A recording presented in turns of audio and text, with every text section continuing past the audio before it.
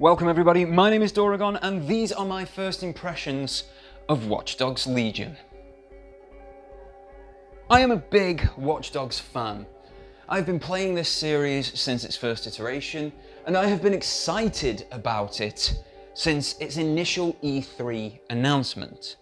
Now my initial excitement was because friends were excited, but as I got closer and realised what sort of story this game was trying to tell, I became very interested.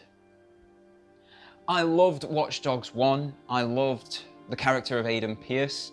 I felt he was a character so underrepresented elsewise. This is a character who had experienced a large trauma and was trying to come to grips with that by taking action. A situation many of us find ourselves in real life. But the action Aiden Pierce took was down a dark route. It was illegal hacking of corporations and situations and putting himself up against the law of the land. As the game progressed, he got himself in with, well, I say in, he was influenced by two corporations, one called Bloom and one called DedSec. DedSec were this faceless group of hackers who did things for the good of humanity. The reality of that is they were nobodies, they didn't feature.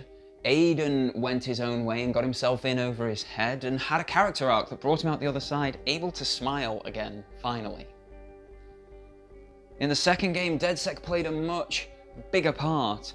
They were a renowned hacking organisation that people flocked to, tried to actively join. And the first mission that we encounter within that game is Marcus trying to join DedSec to become a member of the fold. DedSec gives us great characters like Wrench this time around, a paintball masked, LED-eyed individual who is incredibly shy and not really willing to view the outside world or interact with it. Marcus befriends Wrench and they even get him a date in a side quest. Simple characterization like that really makes you link in with these people, and it has kept those two and their friendship in my mind since the 2016 release. In this third game in Watch Dogs Legion, the main character is DedSec themselves. There is a new mechanic where you can play as anybody. You recruit them to the cause of DedSec following a terrorist attack on London, and together you work towards completing the goal of liberating London and giving them back their freedom. This mechanic sounds absolutely brilliant in principle. However, it creates challenges that the development team have not been able to overcome. These challenges can be as simple as the voice acting. It seems that a few people were brought into the voice acting booth, asked to put on multiple different, I hesitate to use the word British accents, just terrible what they think are British accents would probably be closer to the mark. And then they would auto-tune them to make them sound different for different characters. But as you can see in this little cutscene here, that auto-tuning really hurts the characterization of these individuals. You appear to be someone interested in helping London. Ah, DedSec then. Would you be willing to help me destroy my life's work? Come again? Time was I worked in a pharmaceutical lab. That time ended when my boss sold my research to Albion and told me to collect my things. Now they're running tests in this top secret military lab and God only knows what sort of evil shite they're up to in there. So, I want you to bust in and thermo-nuke my old research. I'll send you all the details, all the intel I've got. All right. No time to waste then. Thanks. If you help me out with this, I'll do plenty in return. Neither of those people in that clip looked or sounded real.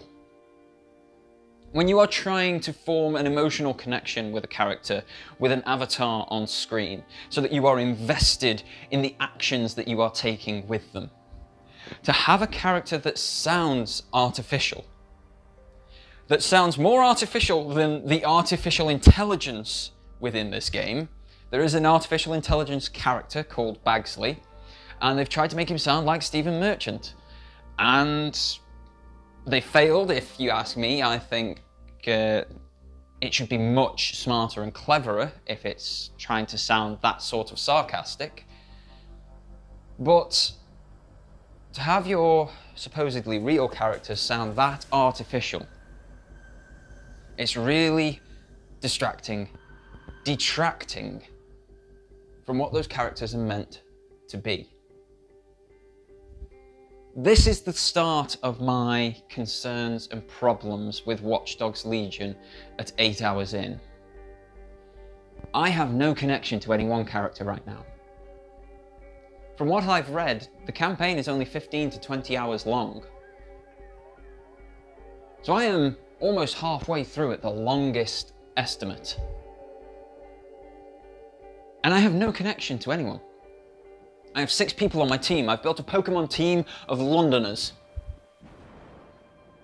And I have connections to exactly one of them. That is a spy that I recruited, and the reason I have a connection to him is he has a silenced pistol.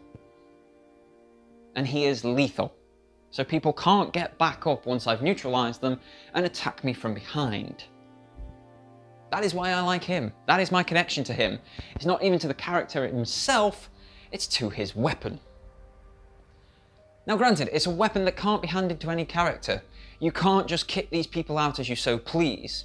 There are certain tools and weapons that can be given to anybody, and there are certain characters who come with their own set of skills and tools. Now that should make for an interesting dynamic where for a certain mission you need to switch to another character so that you can complete it because they've got that certain tool or that certain skill that is specific to that mission and required for success.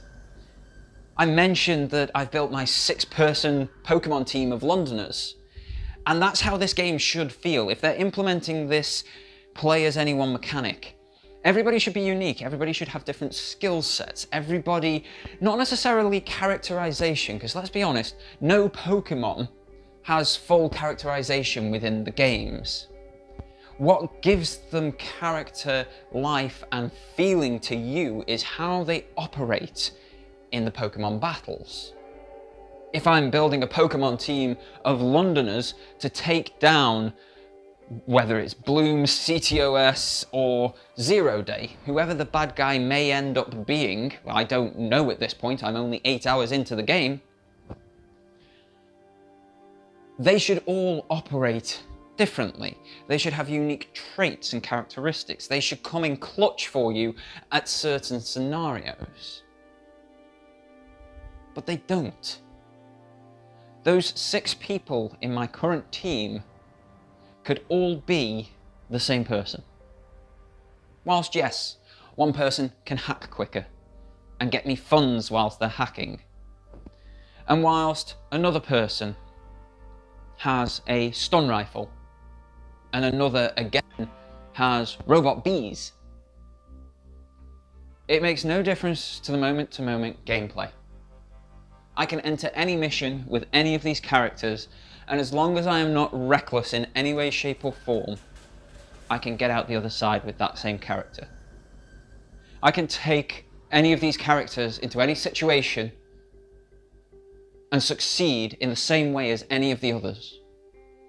The prime example you've probably seen in first impressions is the cargo drone.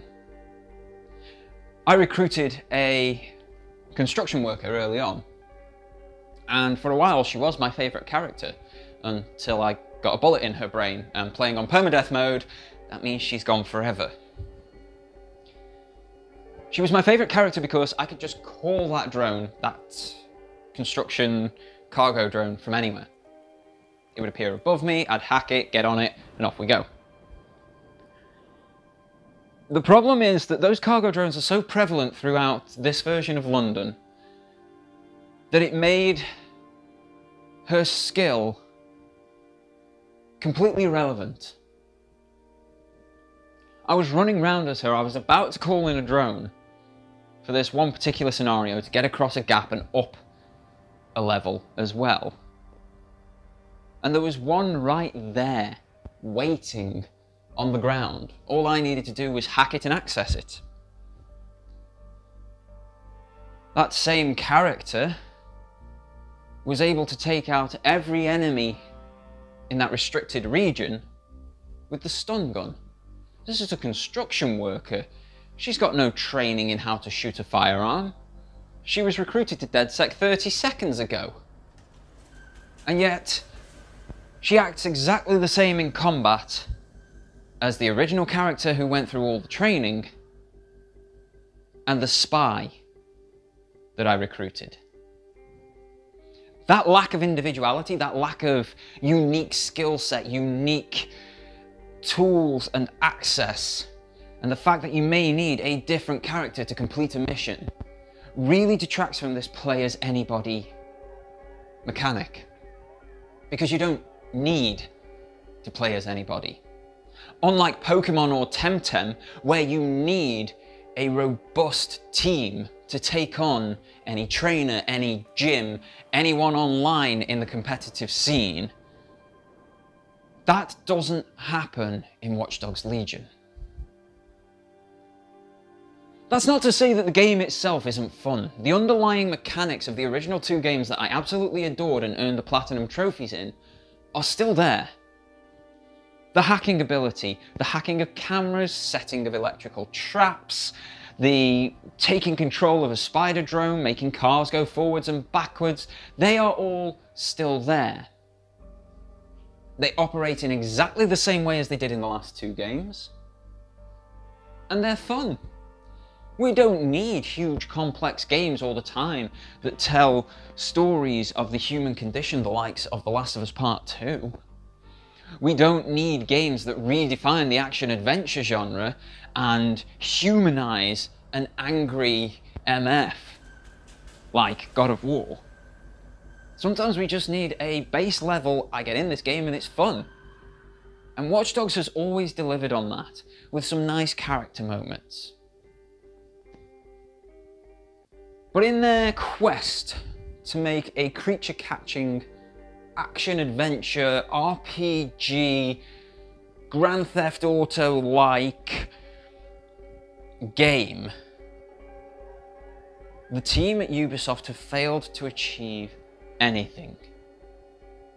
So whilst the underlying mechanics are fun, the moment-to-moment solid as it's ever been, it is still the same moment-to-moment gameplay from Watch Dogs 2 in 2016.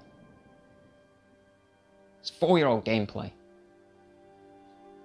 And by this point, with what we've had come after that, it feels like 4-year-old gameplay. There's no problem with having it feeling like you remember, but that means you need to update it for what the current expectations are.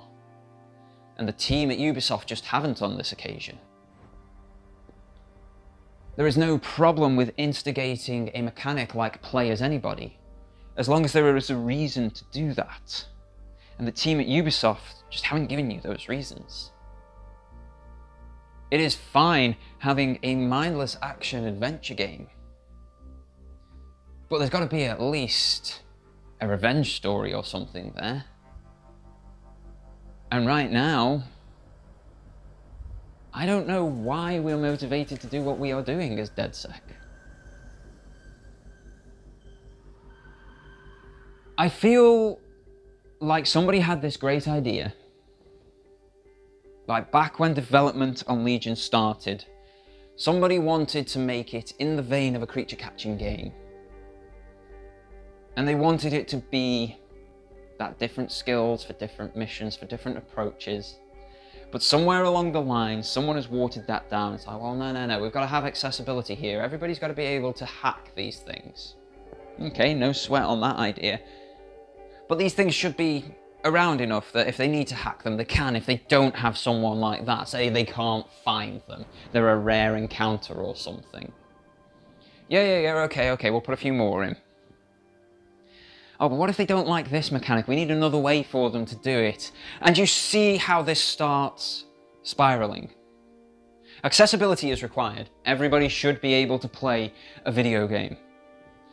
But what a lot of developers and a lot of commentators seem to get mixed up is accessibility is not difficulty. They are two separate conversations. Accessibility is when it comes to the climbing mechanics, press and hold a button and run at it, for example. Or press a button once and it'll do the climbing for you. That's accessibility. Accessibility is the strength of an auto-aim for someone who doesn't have the index fidelity of a fully able-bodied person.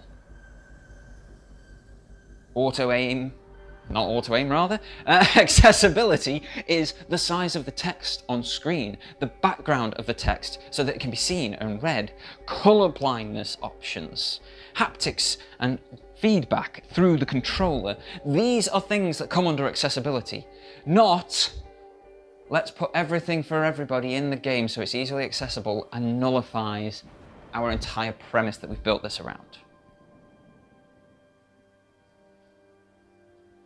If I were to take Watch Dogs Legion and say what I think would make it better, it is really trim that down. Have the recruiting mechanic in there, because I actually quite like the idea of building a DedSec team. But trim it back. You don't want to just recruit anybody, because if you can do that, it makes your recruitment that bit weaker. Have maybe a team of 6, if we're sticking with that Pokemon analogy from earlier. You build a team of 6, a legion of 6. They are all individuals, and you are choosing what you put in there. So if you pick 6 spies, that means there are going to be some places that are inaccessible to you because you don't have that person who's got the access to those drones. If I were to improve Legion, I would have those 6 people basically fill in a role within the story. But I would have 6 more written as well. Maybe another 6 thereafter. So that if a player did lose one of these characters, did get them killed, and they had to go and recruit somebody else, it doesn't feel like that somebody else is just wearing the skin of the person who was there before. Because the voice lines are the same, because their reactions are the same, even though they've only been there for an hour or so. If I were to think on how to improve Legion, I would update the mechanics, the underlying driving, fighting, climbing mechanics should be better. They are just too soft and sloppy. I was driving along earlier and veered left into a wall without touching a button. If I were to look how to improve Watch Dogs Legion,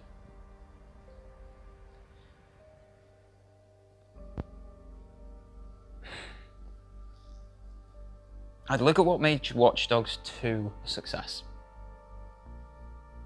Strong lead character who built a team around him.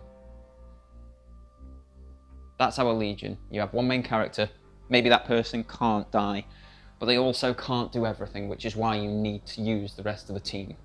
They build that strong team around them, and there are mourning scenes if somebody dies, and it's a setback to the crew. That one strong main character that builds a team around them, that has strong underlying mechanics that have been updated to match 2020. And maybe, just maybe, for once in Ubisoft's modern career, bring back a character for a sequel. Rather than trying to make people forge emotional connections once again, utilize the ones that they already have. Bring back Marcus, bring back Wrench, bring back Aiden, and have them as part of the Legion. Have new characters in there, maybe have those new characters as the main playable character. But don't force us once more to forge a new attachment every time you release a new game. Because it's just getting tiring. Across Far Cry, across Assassin's Creed, across Watch Dogs, Rainbow Six, Ghost Recon, every single franchise that Ubisoft releases gives us a new main character every single time, and I am tired of trying to forge an emotional connection to yet another protagonist in a game basically the same that I played 2 years ago. Watch Dogs has a place in this world. It is a game series that is fun for many a person, but Legion has missed the mark badly within these first 8 hours. I do not know if it's going to improve. I hope it does. But there is just so many ideas, and none of them have been realised at any point. And as a fan of the series, as somebody who's put the time into platinum the first 2 games, that lack of attention to detail feels like a stab in the back. Feels like my trust in the studio that created these 2 excellent experiences for me previously was misplaced, because they've just cashed a check in with the name on the box this time and not given the player what they want. We've got pared back hacking. I can't hack traffic lights this time to cause mayhem on the streets.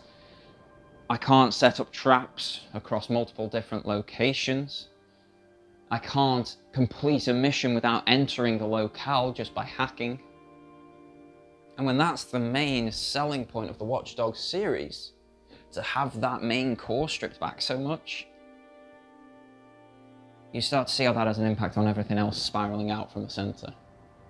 And when there isn't even a character that you can relate to, then the game's dead in the water. It's a lot more negative than I wanted to be about this game. I wanted to like it. I wanted to prove a lot of these commentators and reviewers wrong. But I can't. My experiences have mirrored what many other people have said, that this new mechanic neutralizes anything that ever made the series great. And the lack of advancement just makes it feel old.